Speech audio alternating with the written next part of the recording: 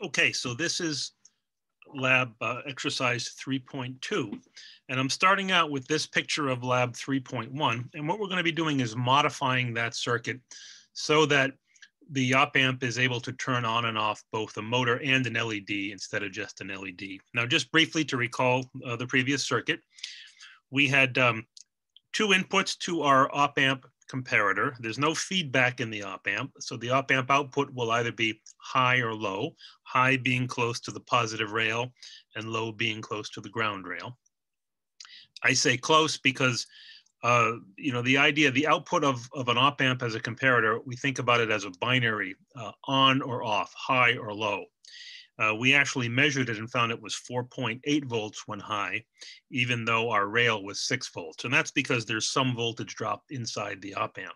But the important point here is that as a comparator, the output is high or low, and you want to make it obvious that it's high versus low. And so 4.8 is clearly high and 0 volts is clearly low.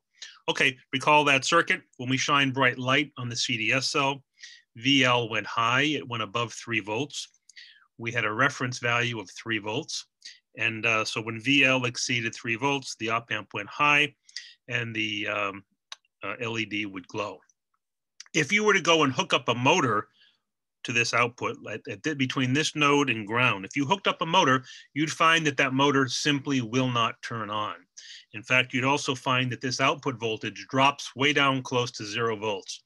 That's because a motor, when you turn it on, requires several hundred milliamps. It requires a certain turn-on current just to overcome the static inertia of the motor.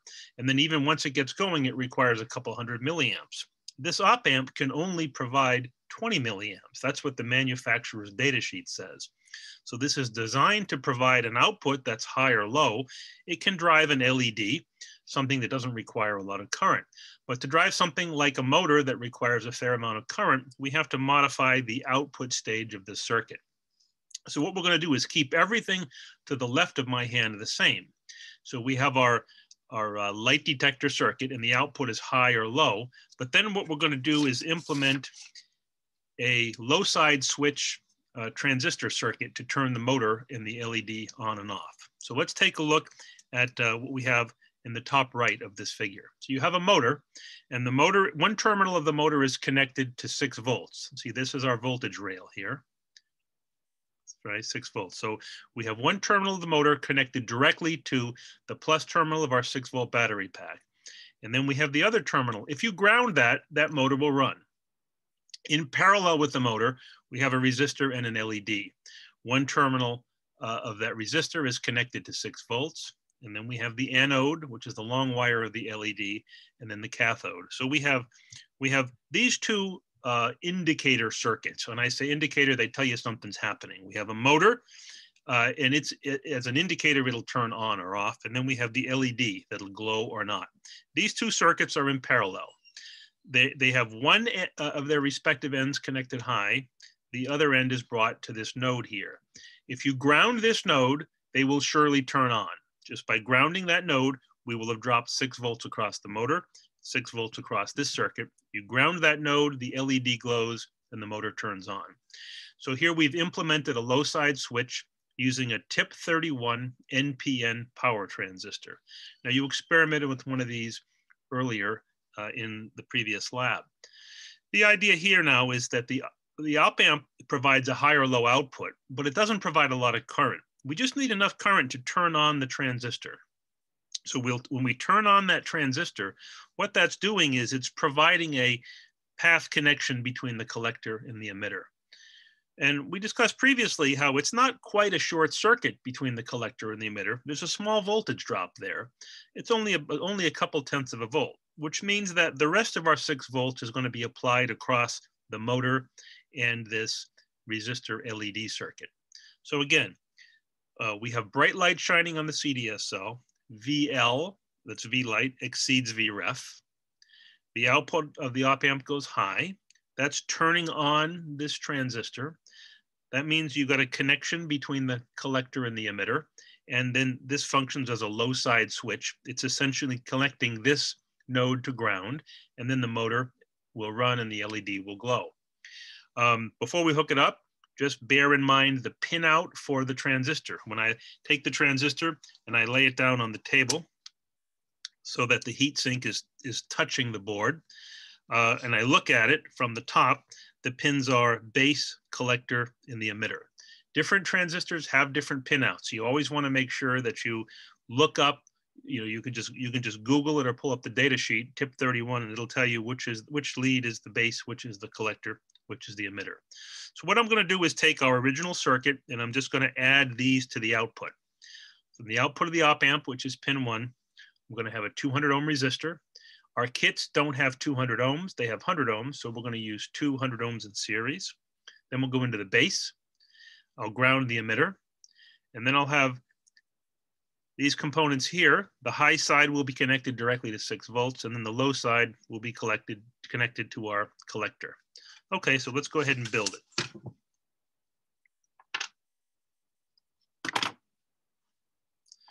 So this wire here is the output of our op amp, and I'm going to connect that to 200 ohms. So there's 100 ohms, and then in series I have the other 100 ohms, and that's in column 8, and that's where the base of the transistor has to go, and that was the first lead of the transistor.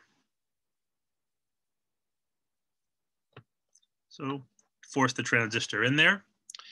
Now I have to ground the emitter of the transistor, and that's the rightmost lead.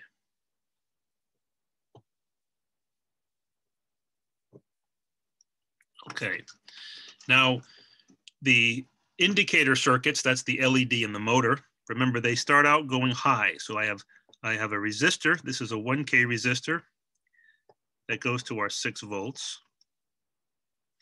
And then I had the anode of my LED, that's the long lead, the one that always goes to positive. That goes to the other side of that resistor, and then the cathode goes to the collector. Okay, you want to be careful that you don't inadvertently let the leads of these components touch each other, because that would create a short circuit. But what I've got here is this resistor goes into the base of the transistor, and then I have the cathode of the LED into the collector, and then the emitter is going to ground. Okay, now I have to hook up the motor. And as always, we have to use these little clip leads on the motor, and the clip leads are kind of rigid to work with, but that's okay, we'll make do. Okay, I'm going to connect the motor directly to 6 volts. And then the other end of the motor has to go to my collector.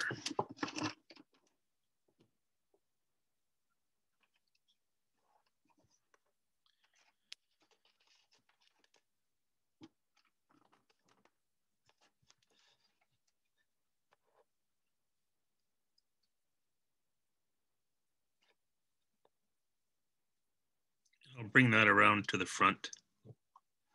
Okay, so now if everything is hooked up correctly, when I bring the battery into the circuit,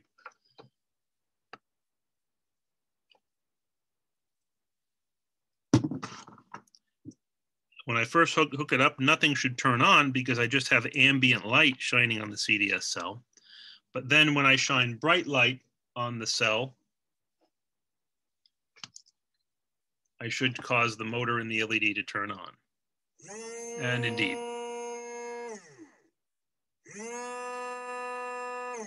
And you can see that the motor jumps as soon as you turn it on. That's sort of indicative of the amount of current that thing is. I mean, you can tell when you pick that up and turn it around, right? There's a lot, you can tell that there's some torque in there. There's some mechanical torque in that thing. And you don't get that torque without drawing, a fair amount of current.